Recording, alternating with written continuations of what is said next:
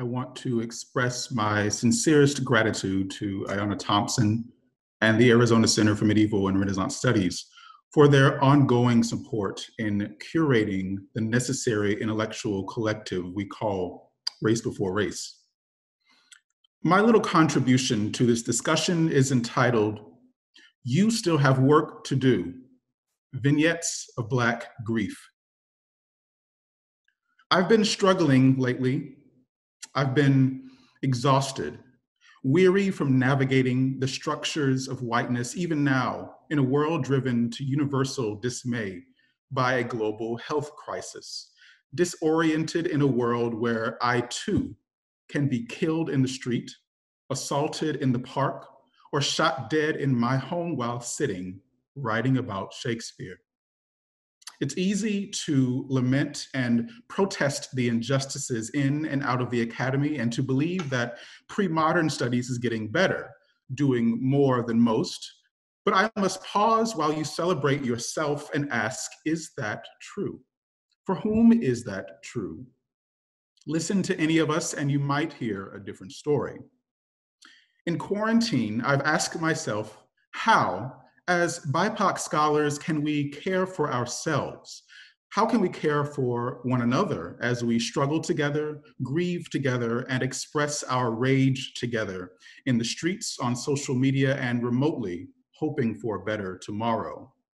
As we move into a new phase of academic and institutional life, I think about those of us who risk deep personal loss while spending an inordinate amount of time trying to make white people, white colleagues, editors, students, administrators feel comfortable. I grieve with those of us who suffer in silence, being the quote only or the quote first of a few in our departments and are reassured with a smile that all scholars matter, while bearing a psychological and emotional weight we were never meant to carry alone. I raise up those pre-modern BIPOC scholars who have long invested work in the field and even now are silenced and erased, while white progressive scholars who tell me they were proud to vote for Obama sit back and publish those ideas to great acclaim. Where will you be while we self-consciously police our emotions, tone, and attire in the classroom, telling ourselves that we too are scholars phenomenally, but not too much, lest we provoke the ire of racism, ableism, and misogyny expressed so often in student evals? While we may defy all odds to earn the PhD, the job, the book, tenure, we aren't immune to being harassed in the library, profiled and arrested by campus police, and routinely confused for hotel staff at our beloved conferences.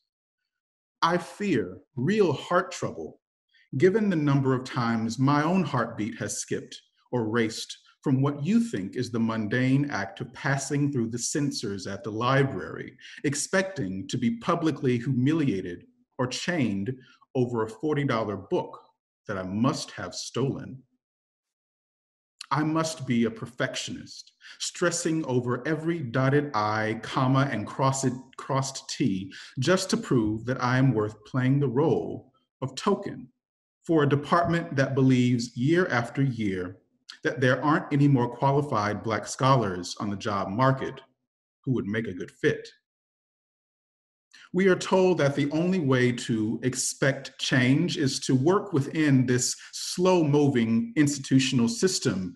And yet with each new reform comes a new iteration of oppression. In other words, we get invited to sit at a table that's already and irreparably broken.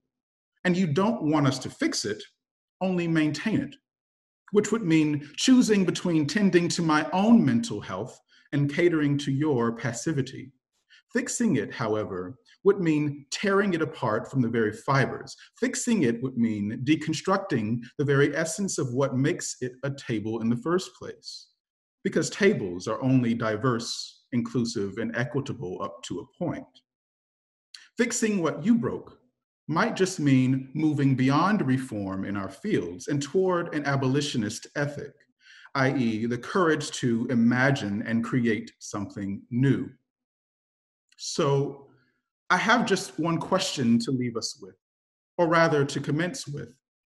After all is said and done, we've overcome the Rona, you've marched in the streets, you've made a hashtag appearing to say her name, you've read your Kendi and D'Angelo, done your diversity workshop, put out that institutional statement.